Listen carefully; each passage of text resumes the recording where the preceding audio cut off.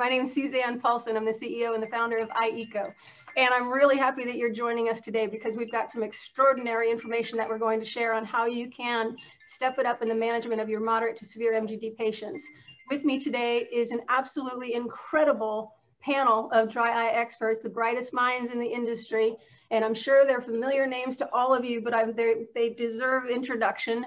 Dr. Laura Periman, ophthalmologist out of Seattle, Washington, who is just everybody knows Dr. Periman. She's so passionate about dry eye, decades of experience. We also have Dr. Leslie Odell, who is the medical director of Medical Optometry America out of New Freedom, Pennsylvania. And of course, Dr. Odell has a long-standing history of dedication to dry eye patients, as well as Dr. Crystal Brimer, just the same. She's the founder of the Dry Eye Institute out of Wilmington, North Carolina, and has the equal amount of passion for treating dry eye patients. We also will have shortly Dr. Amy Now, who is of course the partner of Corbin Associates, and we just can't wait for you to hear what we have to say. It's going to be divided into two sections. We're going to have Drs. Odell and Brimer go through some really exciting new clinical research on pearls that you want to be able to really take away in the management of your MGD patients moderate and severe at home, as well as the second half is going to be Drs. Periman and Now with some real insight to some of the really big missings that you do when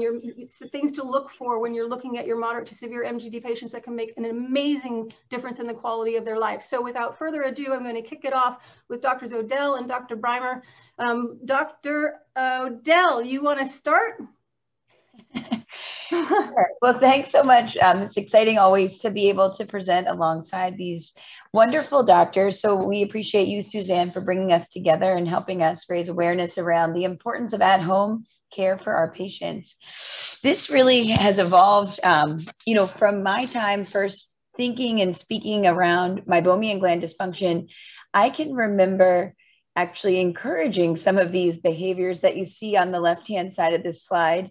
I would tell patients in order to heat their eyes properly that they should boil an egg and put it on their eye, which now I think about as, this completely absurd thing. But at the time I thought, like many people, it's the shape of your eye. And what we didn't know was who knows how hot that egg was getting, and what kind of temperature we were seeing. The same is true with the boiled potato, rice in a sock. These were all things that we had to do before masks that are microwavable or gel-based became available for our patients. So we were trying our best with the materials we had. Well, and Leslie, I think there's doctors out there who still recommend that. And so this is going to be good information for all of us. I think sometimes the doctor themselves wants to see the differentiation between the mask and understand it. But even when we do understand it, some of us are struggling with how to make that case for the patient so that they are not using something they bought off of Amazon or found at Marshall's last week. I've had some really crazy things be brought into the office before.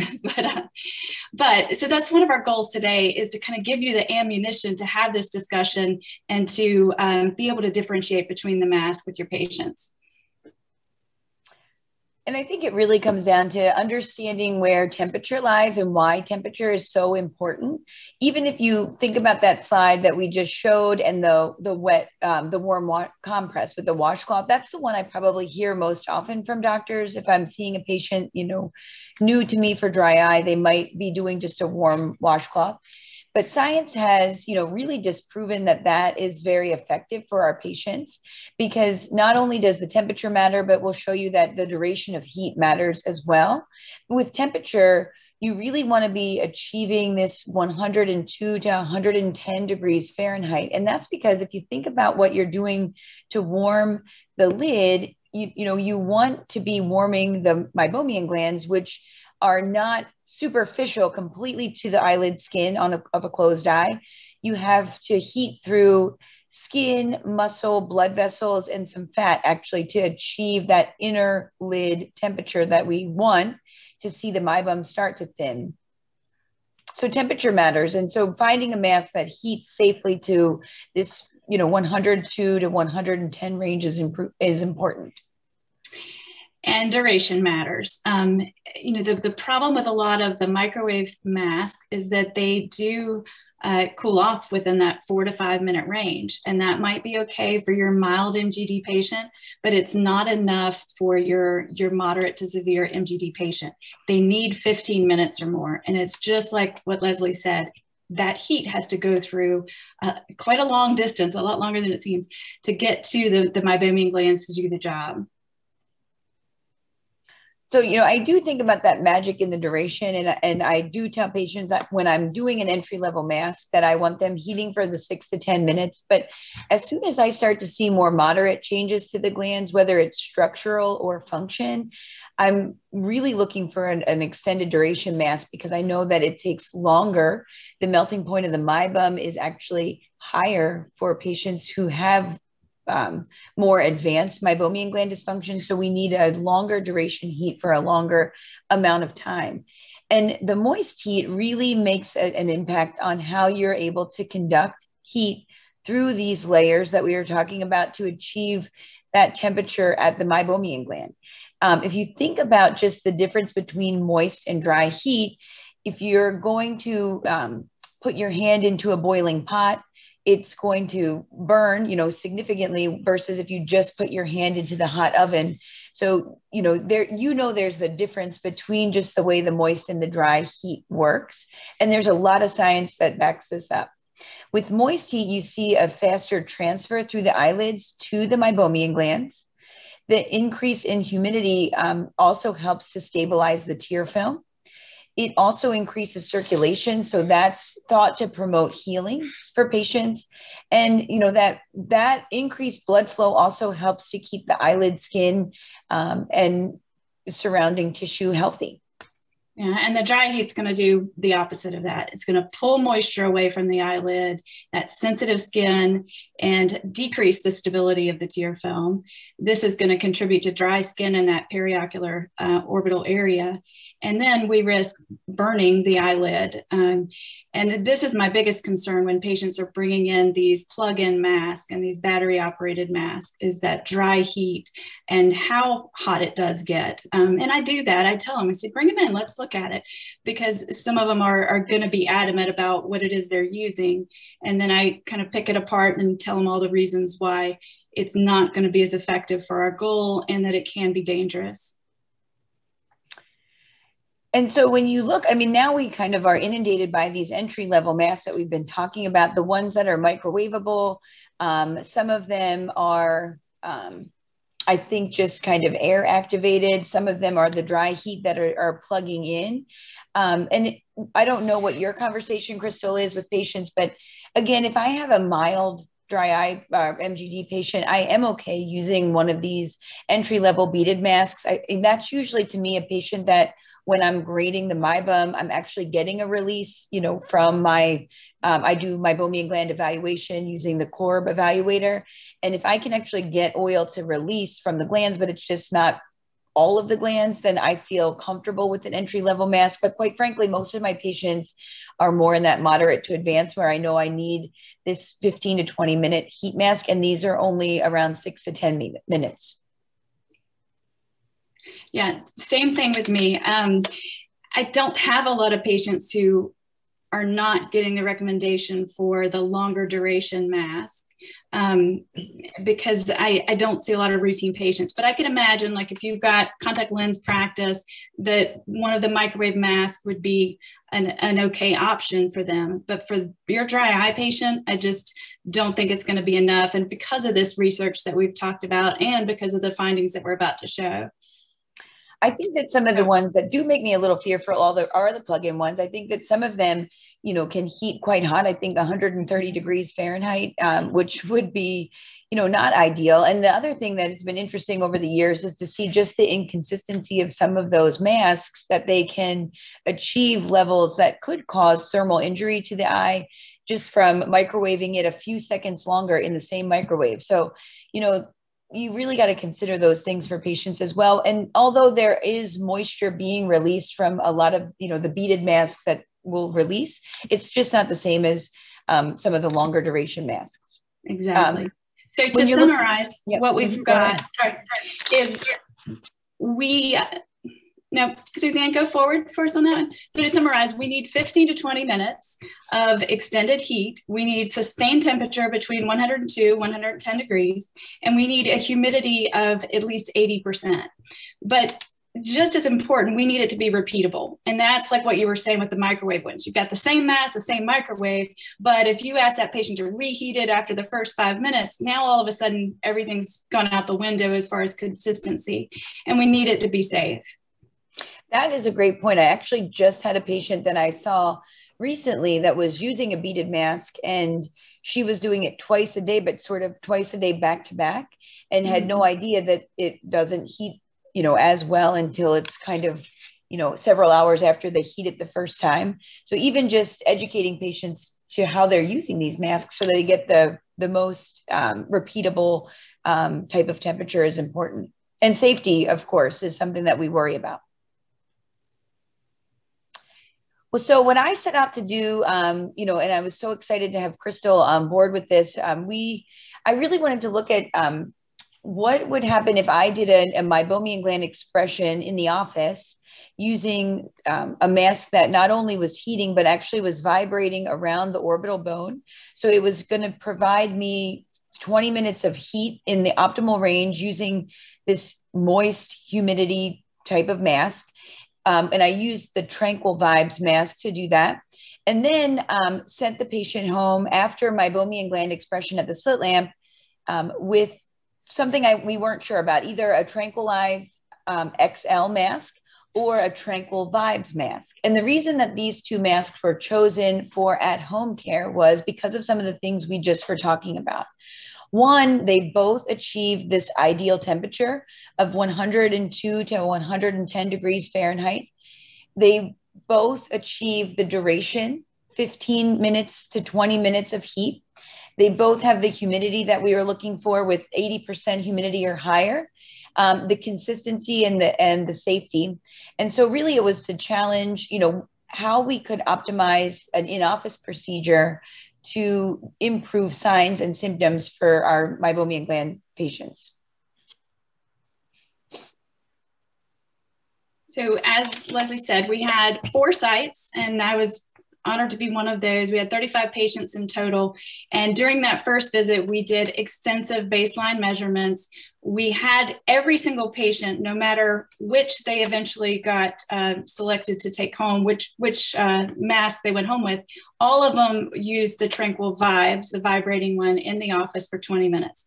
After we took the mask off, we immediately did gland expression, and then they were randomized as to taking home the Tranquil Vibes or taking home the Tranquilize XL.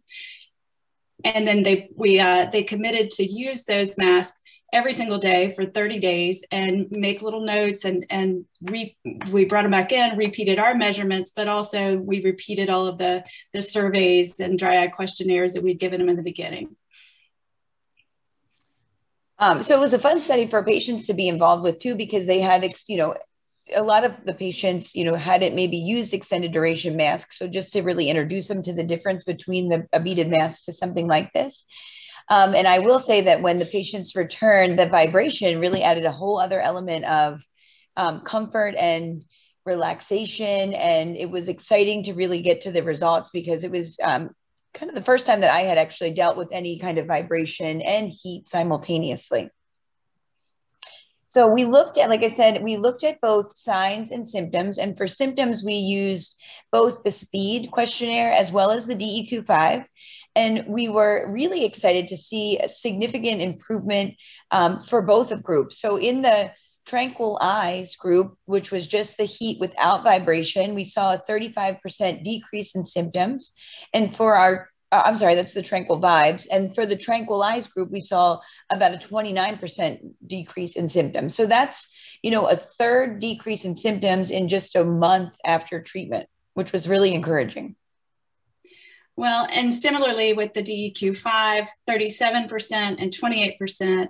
And the thing that you'll continually see throughout all of these results is that we had incredible results even with the Tranquilize XL, so the non-vibrating mask.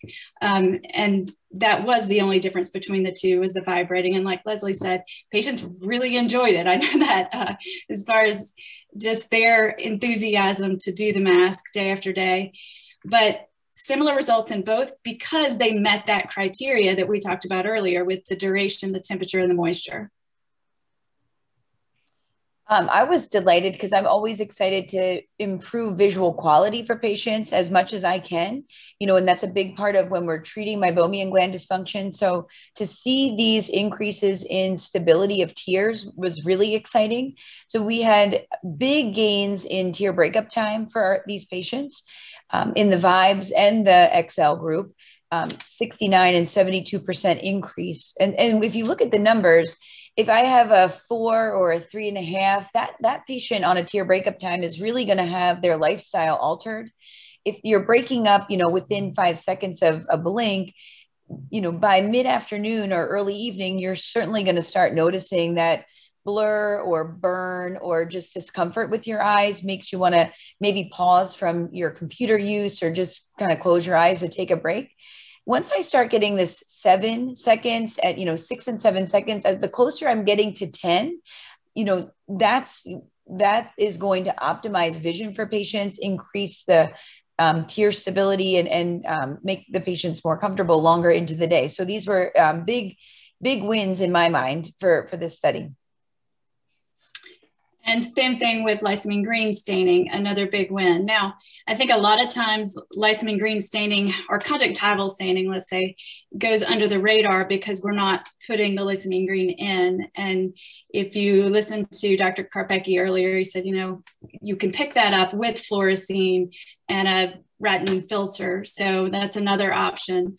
But in this case, both the Tranquilize and the Tranquil Vibes decrease conjunctival staining. And corneal staining, which is also, exciting to see. So this one, I think that we're a little bit, more adapt to seeing and in tune with, but I agree that conjunctiva and the lysamine staining is really an early detector of change. Sometimes you might pick up lysamine on their conjunctiva before you even see the corneal staining, but in order, because the stability of the tear film was improved, I would assume that helped to decrease the staining that we saw for these patients. And again, pretty significant for both groups. So, like we said all along, incredible results for both categories. And yes, in the majority of them, we had a bigger decrease in symptoms and signs with the Tranquil Vibes versus the Tranquilize XL, but incredible results in both. And it's because it meets those requirements that we talked about, but reduction in speed symptoms, DEQ5 symptoms, increase in T-butt, decrease in both conjunctival and corneal staining. And now I think the way that I'm using this in my clinic now is to perform in-office procedures using a mask, and then I actually can send the patient home with the mask I use to do the treatment. It makes meibomian gland expression a lot easier than any kind of cold expression, obviously warming the glands and achieving that thinner meibum helps you push out that secretion, which is going to improve symptoms for your patients and also the stability of the tear. So I think it's a great way to kind of adapt the study for your own clinic, is to use these masks as your in-office way of doing meibomian gland expression and then sending the patient home to continue care. Yeah, what we do is we use the Tranquil Vibes in the office. So it's not the one that they necessarily chose to take home. A lot of them are taking home the Tranquilize XL, but I've made my little relaxation room and told patients anytime they want, they can come by, have a seat, we close the curtains and just sit, relax with their Tranquil Vibes.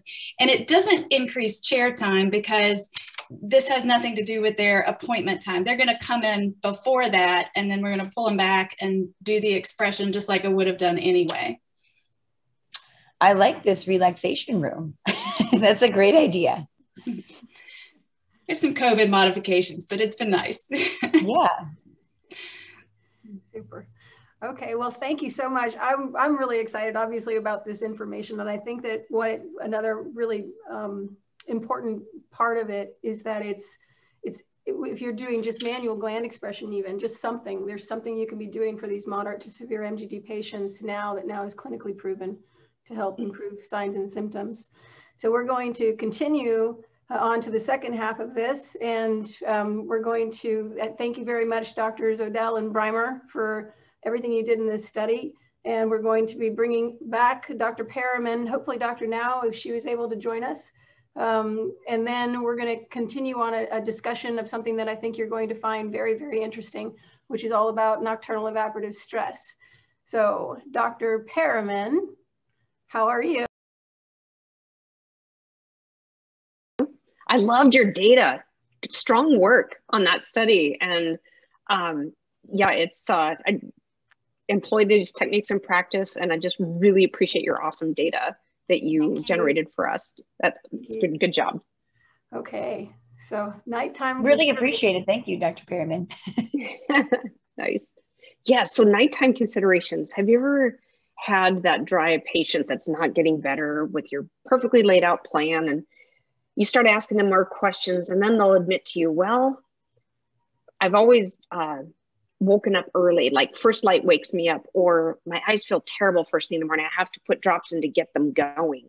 Think about nighttime evaporative stress.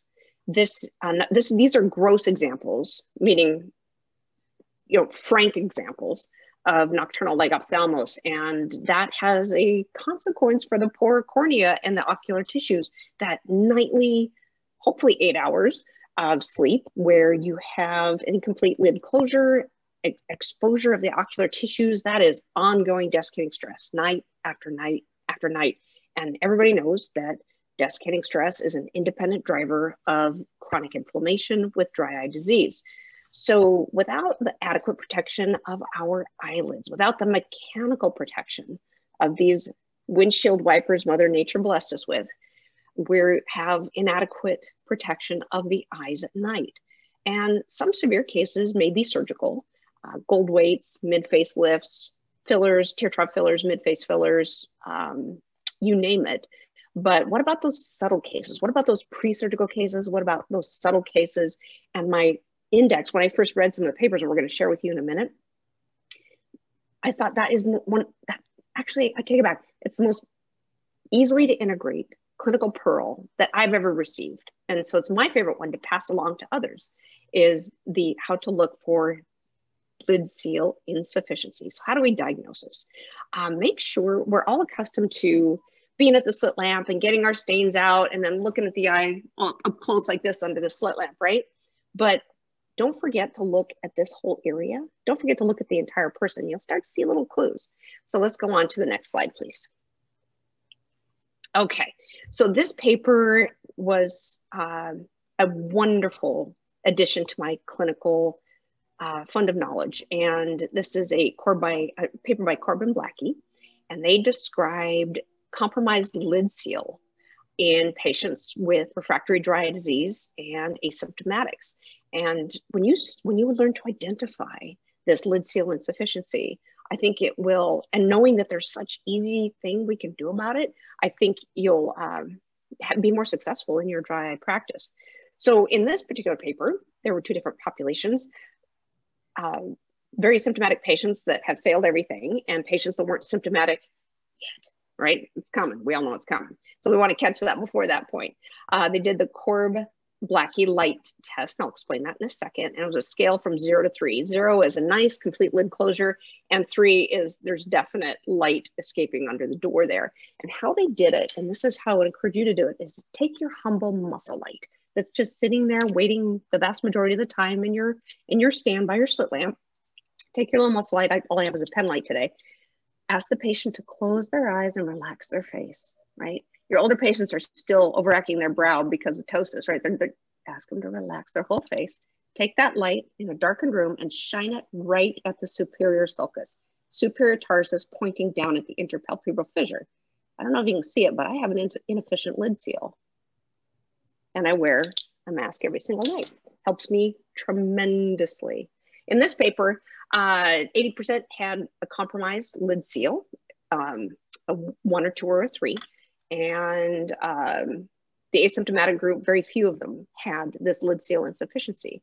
And I think if you go on to the next slide, I hope Oh, there's a corollary to that. Yeah, that's okay. You can keep going. I wanted to say there was a follow-up paper where they then went on to describe this lid seal insufficiency as being a risk factor for meibomian gland dropout. And so be on the observational lookout for cases of significantly asymmetric meibomian gland dropout on your meibomography. We use infrared meibomography on every single patient.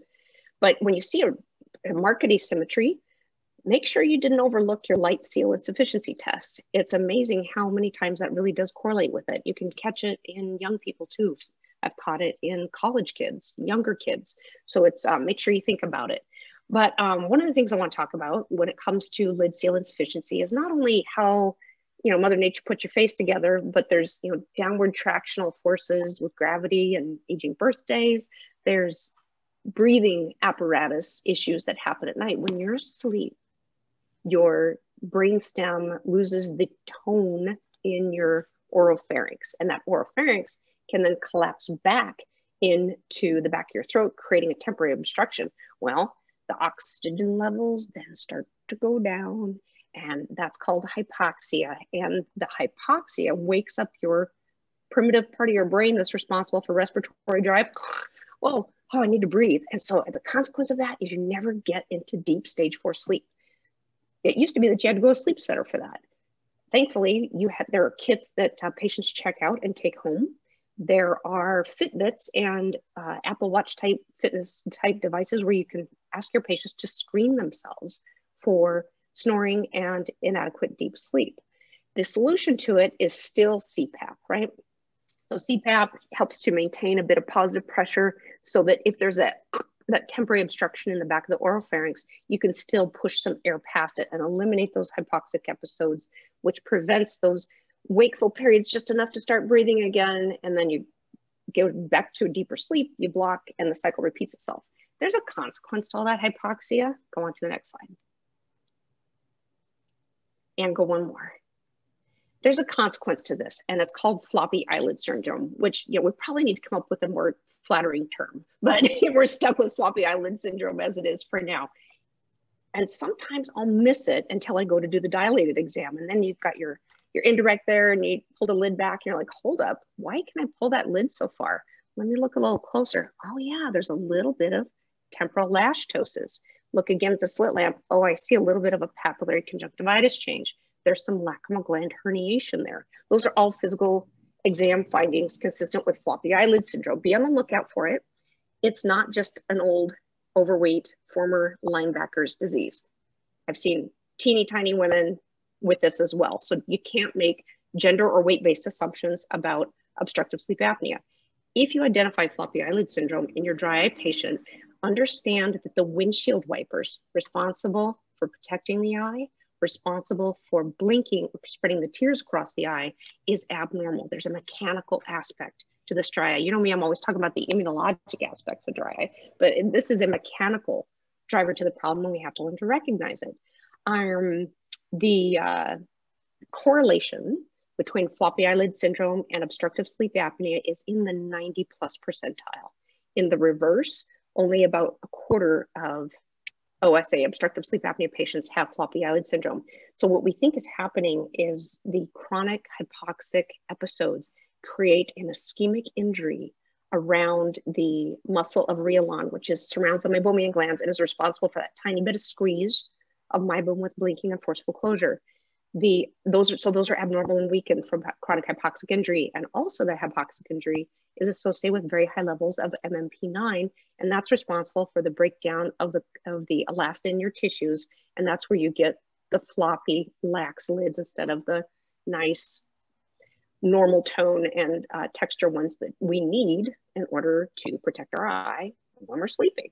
Next slide. So there's lots and lots of causes of it. It could be the way we're born, right? If you have a lot of tonsil disease and you're a kid, maybe sleep with your mouth open. The face is longer. This is a little short, so that lower lid doesn't come up as high as it needs to. I've seen blepharoplasties, beautiful cosmetic result, short sheeted the bed, and now we've got an exposure issue. We can soften that scar and improve things with IPL, but we also need to protect those eyes with a silicone vaulted ceiling night mask. Thyroid eye disease, as the proptosis gets worse, as the lid stiffens from all of that extracellular matrix proliferation, then we can't, there's somebody knocking at the door. I can't answer the phone, I'm so sorry. And this is live, isn't it? Sorry, guys. Okay. High myopia, then eyeballs coming forward, trauma to the eyelid, of course. Over-aggressive Botox. Be careful with your Botox, right? So you want to make sure that your Botox patients are not receiving Botox here. This weakens the orbicularis, weakens the ability for lid seal, also gets uptaken by the lacrimal gland and directly decreases lacrimal gland output. No Botox here. And then finally, we've got just the effect of gravity over time. Next slide. We've got lots of options. Back in the day, I used to use these neoprene vaulted ones, but they get a little swampy. They get a little nasty over time because the bacteria, they're hard to clean. So I went away from those as soon as I found these silicone vaulted ones. You still need to wash it every single day, but it's so much easier to get it clean than these fabric-based ones. And the vaulted design is great because the fabric ones, I've seen cases of corneal abrasion at night from wearing the fabric flat masks and that eye opening just a little bit and creating an abrasion. We want to avoid that. And let's see, and a lot of people do that. Anyway, humidity is created at the ocular surface. We all know that. We want to keep the moisture there, slow down the evaporative load, maximize the function of those precious meibomian glands.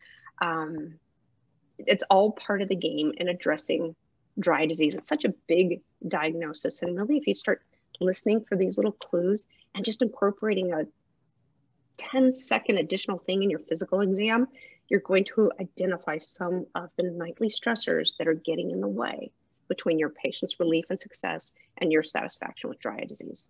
Easy thing to do. Patients are so relieved when I say, oh, this is a $60 fix. Don't recommend swim goggles unless, you know, your marriage isn't doing great. The saran wrap method. The saran wrap method. I don't recommend that either. I've had patients come in with their skin completely, like they've been sitting in a hot tub all night long. You know how the skin gets really friable and overhydrated? That's what happens when you have a totally occlusive dressing. So the saran wrap's not a great thing. Ointments can dry out and create irritation. I'm not a fan of ointment. Highly recommend you avoid Muro for this application. That adds to the desiccating hyperosmolar stress. No Muro. Next slide. I love these masks, so I keep them in the clinic and I have the patient try them on. They're compatible with CPAP use. If you don't have sleep apnea, you just have a simple inefficient lid seal, it's brilliant for recreating that protective environment for that precious cornea and ocular surface tissues. And it's affordable. You can side sleep, you can stomach sleep, and it's not going to raccoon you. It's not going to push and pressure and give you a corneal abrasion. And patients adapt to it very, very well. Next slide. Oh, and clear and dark. So I live way up in the north, in the Pacific Northwest, right? So the dark ones are for summer solstice time when it gets light at 4:30, and the clear ones are at winter solstice time when it gets dark at 4:30. Next slide. Well, that's it. Just some final thoughts. We're going to bring the in time. Thank you so much, Dr. Periman, for all of that. I think that it's one of those things where I have blagophthalmos myself, and there's no way I can sleep without the EyeEco 4.0 every night. But and I think that, you know, I do like the clear, and there's also a lovely line of colors that I have fun with, like the hot pink and the green and the lavender. Like, it's very fun to think about, you know, and the patients appreciate, even though they'll say, who's going to see this? You know, I can't see it, but it's kind of nice to have something that's a little fun color. I love it. Suzanne, we should find a line of printed silk pajamas that pick up all the different colors that you can like be coordinated. Yeah, we used to say that a long time ago. To just pick with just the original Tranquilize back in 2003, it was, well, why are there colors? To match your pajamas, you know? Why not? And then we have a lot of people that want the bright pink ones so that they can find them easier when if they fall off in the middle of the night. So oh, that's clever. I didn't know why they were hot pink, but I really like the hot pink. Yeah. Okay, so we're going to go to live Q&A, and we've got a lot of them. I'm going to direct this one to, I guess, Dr. Odell, who is the leading investigator with the clinical study regarding the first half of the discussion. How was the tear breakup time measured, fluorescein or with NIBUT, the NIBUT? I think well, Crystal, if I'm not wrong, you actually were able to do NICBUT on your patients, but we all did also the fluorescein tear breakup time. At the time of the study, I didn't have access to non-invasive tear breakup time. So mine were with fluorescein. And I think that Crystal had both in her, what she gave us as far as data was both the non-invasive and the fluorescein tear breakup. True. Okay. Then another question, I'll just put this out to everybody, and maybe Dr. Brimer, you can handle this one. How often can you manually express meibomian glands per year? Is there a limit?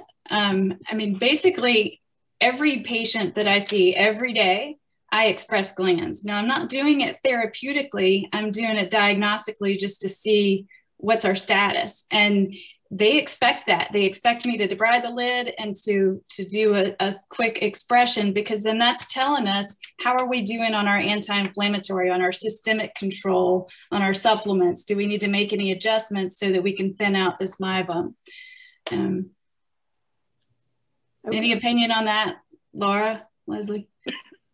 I think that, if I'm thinking about therapeutic, if that maybe is how that question is coming in, I don't know that there is a limit. I feel like I'm doing treatments and expression until I can yield clear meibum. So I feel like what you see coming out of the glands kind of becomes the way that when to maybe cease treatments, or that you've kind of achieved your success. I find that sometimes doctors will say something failed as far as any kind of expression, but I feel like they also don't have a good starting point that they then use as a reference point after, and they just go solely on what the patient's telling them. So I think the best thing that you can do is use what you're saying, Crystal, with what's coming out of the gland and invisibly seeing the meibum, and use that and see the change go from thickened meibum, toothpaste quality back to olive oil. You now know you're making an improvement in the function. Yeah, that's one of the best things I did was when I was customizing my EMR. I've got radio buttons now where I document the amount of oil coming out, but also the consistency. And so then I'm able to get excited with that patient and tell them, oh my gosh, we just upgraded you 2 clicks on each eye. And that means something to them. It kind of gives them permission to feel better. Yeah. Any thoughts, Dr.? We have a little victory dance when we get olive oil back. Everybody's just like, woo! We try to capture it on video and show the patient, like, I have oil. It's like, yes, you have oil. Yeah, I love it. That's what we hear this a lot at EyeEco all the time about the patient, because the way that we package the product, the Tranquil Vibes, which is available. Some question was, is it available for purchase? Yes, it is, in office or at home. And then the XL also, the difference in the retail prices, sometimes, if you go the entry level, they're usually $20, $25. If you're jumping to something that's now $80 retail, how do you overcome that circumstance? And I always say, I'd love your feedback, but I always say, well, really, if you cost it out per application, you're looking at difference of pennies per application. Like it's, 14 cents per use for your ones that get 180 uses out of them. And for like the advanced kit, Tranquilize XL advanced kit is 15 cents per use. So you really need to put it in the context of the number of applications. But I would love your feedback and just your experience. And I would also say that really the rubber, it's where the rubber meets the road. If patients start feeling better faster, then the compliance goes way up. And to me, we've always said for 18 years, everything we can do for compliance is what we're up to. So I'd love your thoughts on that. Sorry, I always talk about value, not cost, and they're going to get a quicker, bigger return. And when they are investing not just dollars, but minutes per day, all of a sudden it matters. I say, I don't want you going through the motions and thinking you're doing a good thing. And here we've wasted 2 months and you come back and we haven't gone anywhere because it wasn't enough. And that seems to resonate. That's great advice. Dr. Odell, thoughts on that? I actually sometimes do use, I like that idea of using value, not cost. I sometimes do break it down though into what you said earlier, 15 cents a day with the XL mask, just because, well, honestly, because sometimes they're leaving and they're not just purchasing a mask at the time of checkout, they're purchasing a cleanser or they're purchasing some kind of omega supplement as well. And I will say though that patients they want something that works. I think a lot of times when they're coming to one of us, they're willing to try something that we're recommending because they've been through other treatments that haven't yielded success. But I think it's, even in a doctor that's not a tertiary kind of referral setter for dry eye, these masks are not really a sell. You're really just providing a better service to the patient, right?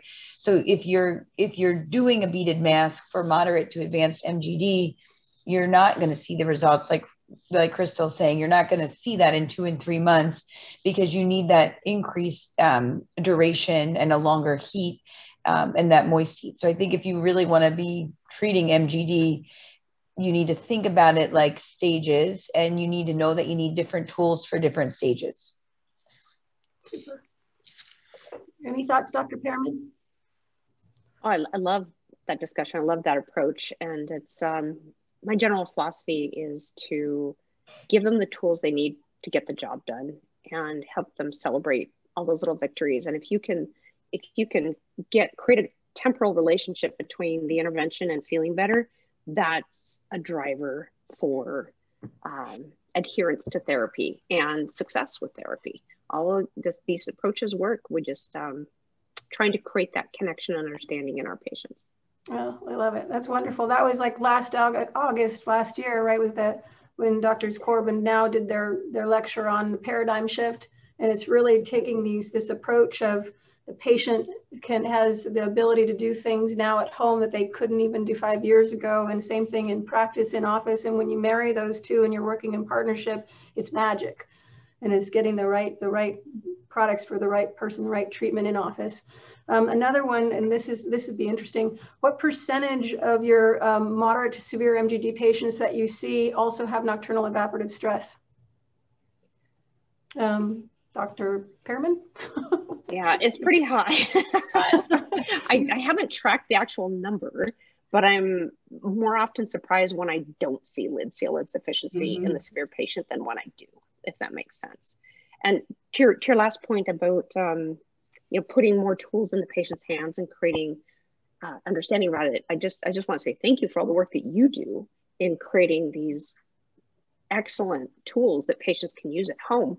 But also there's a series of online videos that this team has put together that patients really appreciate being able to see. So there's resources out there. Patients can look for stuff. You can help save you chair time. Our dear colleagues lean on these resources. We've had patients come on and tell their story and the different things that they've used and what's worked for them. And we've gotten a lot of good feedback from the entire series. You can find it on YouTube, and there's also links on the EyeEco site.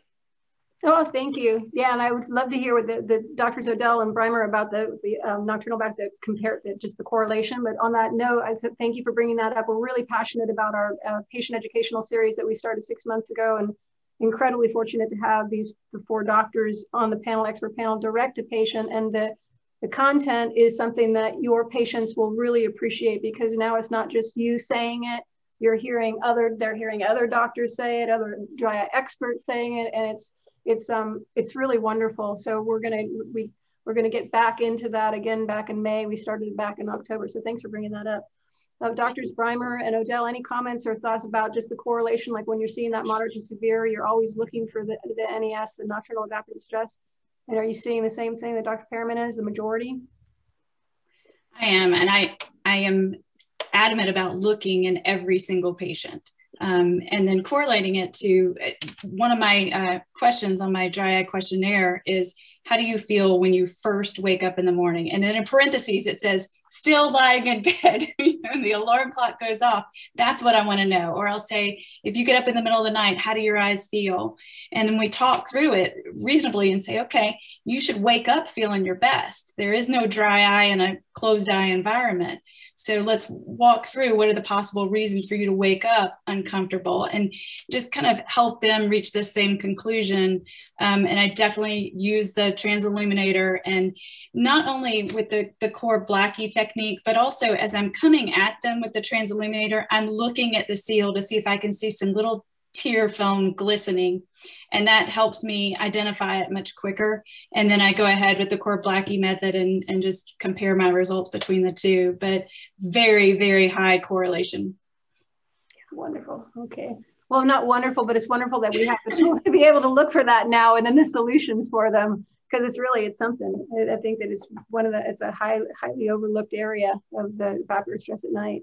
Another question, this one. I agree, but if you look at the study that Dr. Periman was talking about, it's such an overlooked thing, but it's such a powerful one. 80% of patients that are resisting, responding to our topical therapies as we want them to, have an inadequate lid seal, and just identifying it and giving them the tools they need to help make that environment less of a dry eye environment overnight is really life-changing for patients. Mm-hmm. Yeah, that's great. Well said. There's another, this is for rosacea patients with MGD, do you modify your hot compress protocol? I don't know who wants to take that one on. Dr. Periman? Sure, I'll take it. Okay. So it's not uncommon for patients with significant uncontrolled rosacea to report that the hot packs are not as soothing as they would expect, and other patients have reported. And really, if you bring the rosacea under control with your dietary approach, we recommend the Whole30. With your omega supplementation, we recommend Hydro Eye. With your immunomodulatory controls, and also with IPL treatments, then as that element comes under control, then they tolerate the hot therapy much, much better. And you're able to get that aspect controlled as well. Wonderful. That's a great question. And then this one was, it's not related necessarily to what we discussed, but I may as well put it out there too, because I think it's probably common. What do each of you like to easily debride the lid? I use the Carpecchi debrider, and the laugh had nothing to do with that, except I had it in my little brooder pot. They have a little hot pot that the bees get 450 degrees, and I had it sanitizing in there, and I grabbed it and dropped it on my leg. It's been 3 weeks, and I have these 2 burn marks on my thigh in the shape of the Carpecchi debrider. So it does get really hot, actually. I feel bad for I also use Carpecchi, but I've also used Dr. Epstein has a debrider as well. So I kind of go back and forth between those two, and a foreign body spud as well. Great. I use Chalazion Curette and an Epstein debrider, and I would love to try the Carpecchi debrider too. Yeah, there's a disposable one now called the eye stick, the lid stick. And that's nice because in COVID world, it's so nice to be able to have a brand new something and throw it away. Perfect. I use Actually, the lid stick, but I didn't use it for I don't use it to debride. Do you use the white hard plastic side? Yeah, so it's shaped like a half moon, and it's a flat part. I think we're getting cut off. Okay. Thank you so much, everybody, for joining us, and thank you, wonderful panel, for all of your expertise. And I hope everybody enjoys the rest of the event. Take care.